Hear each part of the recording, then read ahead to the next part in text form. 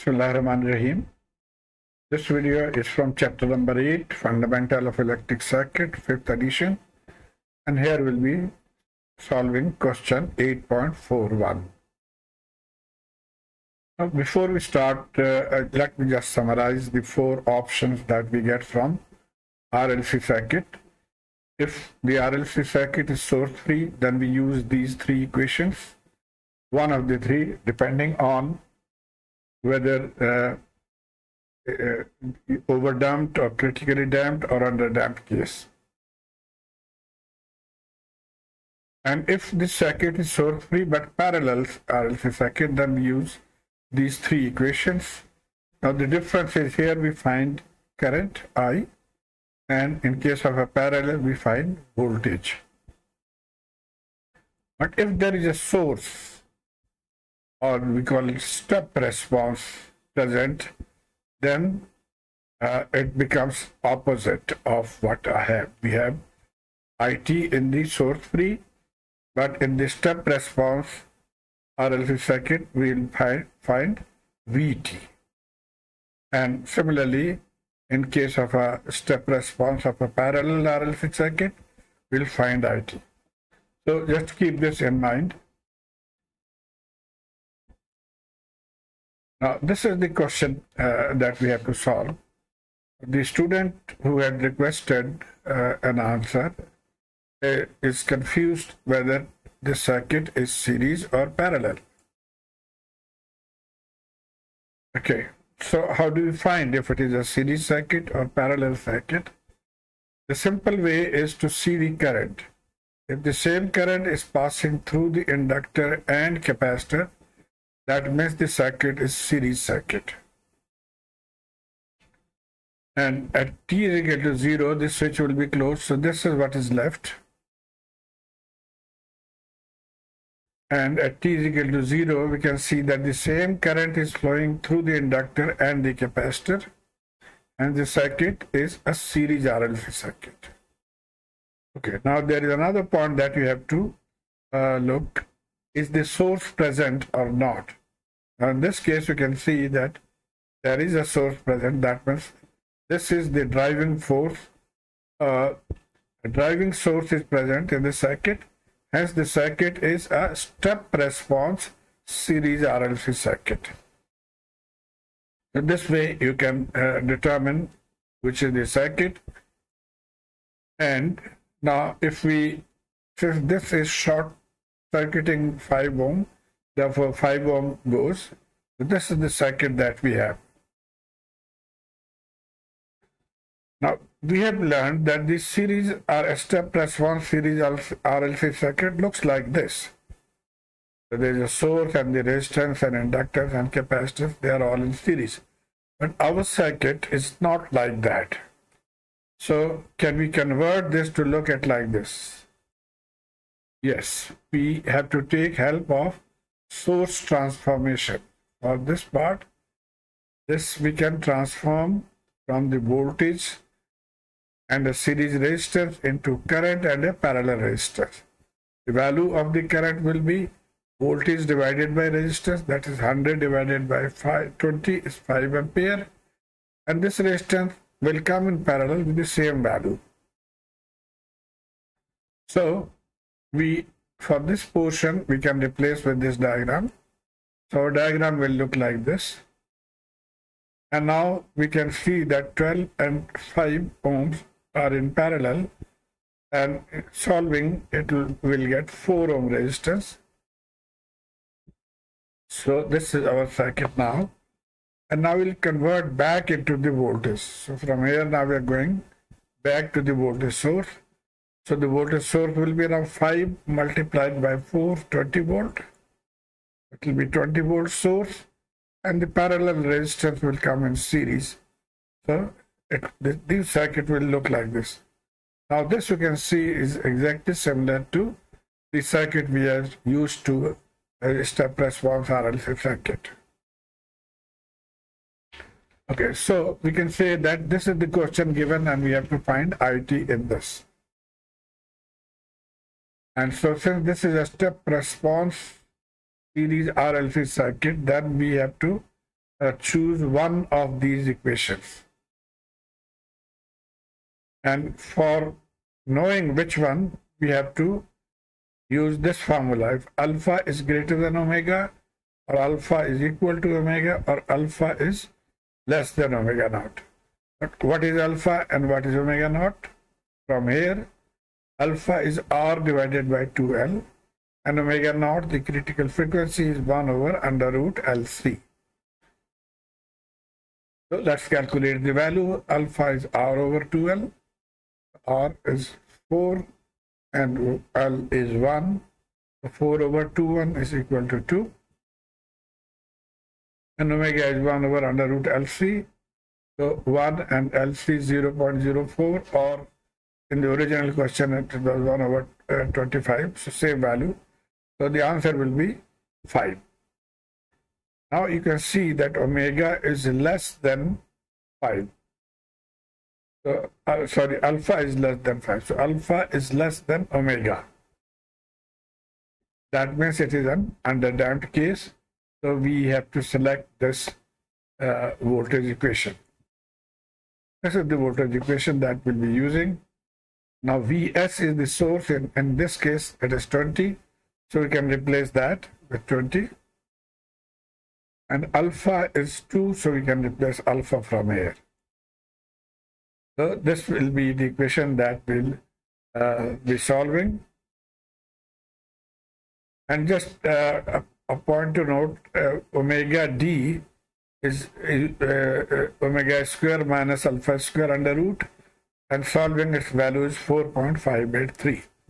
But at this point, we will not be using this value because it is difficult to keep on writing the decimal point. So we'll keep it like this, and at the end, we'll plug in the value.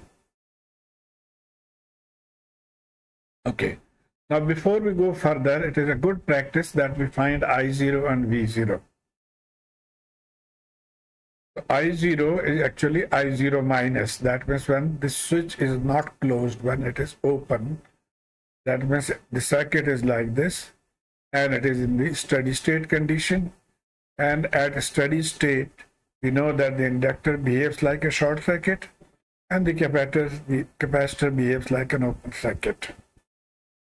So what will be the current? No current is flowing through the inductor because this is open circuit, and therefore we can say that I0 or I0 minus is equal to 0. What about V0? V0 is the voltage here. Although capacitor is open, but there will be voltage here, and that voltage will be what is in the parallel. So this voltage will be equal to V0, and this voltage we can calculate from the voltage division rule. Total voltage divided by total resistance multiplied by this resistance 5 ohm. So V0 will be 16.667 volt. Okay, so we have to remember these two values, and we'll be using this subsequently.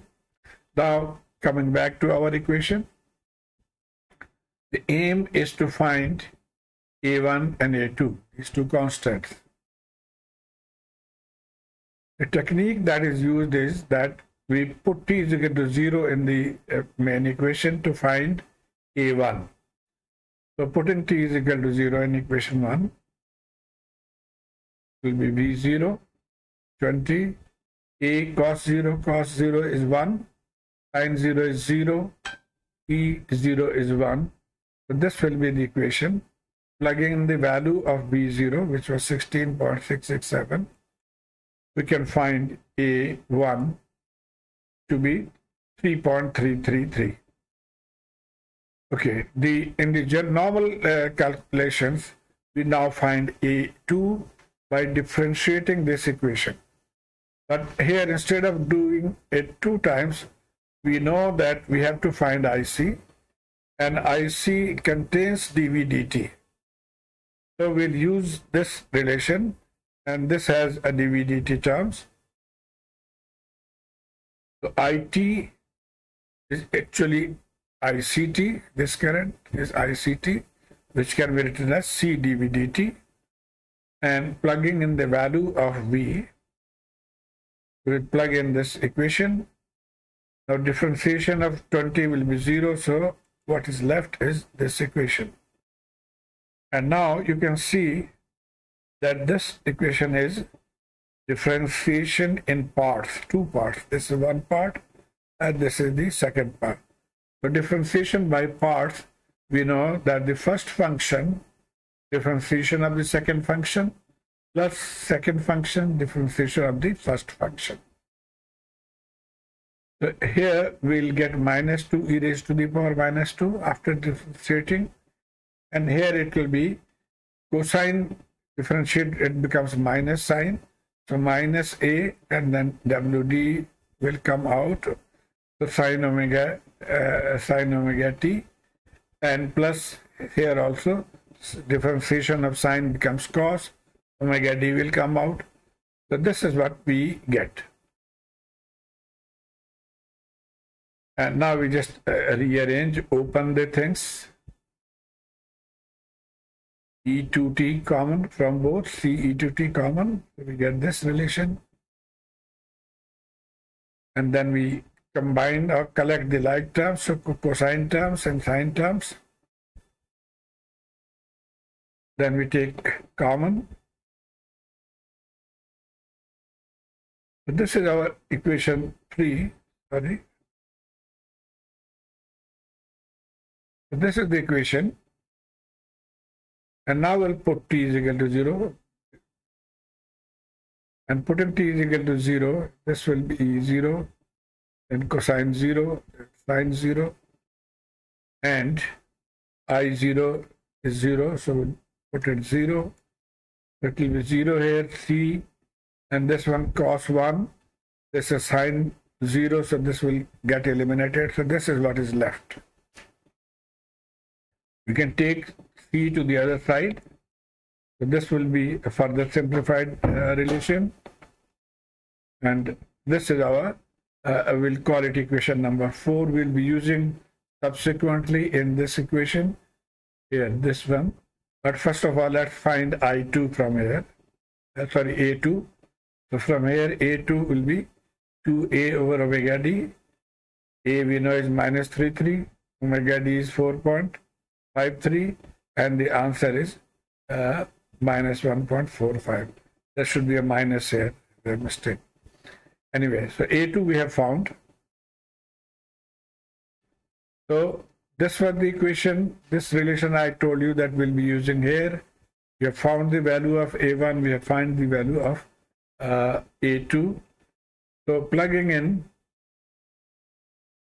putting equation 4 into equation 3, this one here, I will be as shown here, this will become 0. Further simplification will be minus c raised to the power minus 2t, omega d a1 plus 2a2 sine omega d. And now we put all the values that we have collected, a1, a2, c. Now c is 0.4, omega d is 4.53, this is 4.583, a1 3.3 minus 3.3, and a2 is minus 1.454. So when we calculate, this will be the answer, 0.7273 sine. But it is better to write it in scientific form. So we will write it like 727.3 and sine of this, this, and instead of ampere, we will write it milliampere. So this is the final answer. So, and the book also has same answer almost. Instead of 0.3 in our case, they have 0.5. There is just a calculation difference slightly. So I hope you have been able to follow this. Please let me know through your comments. Thank you.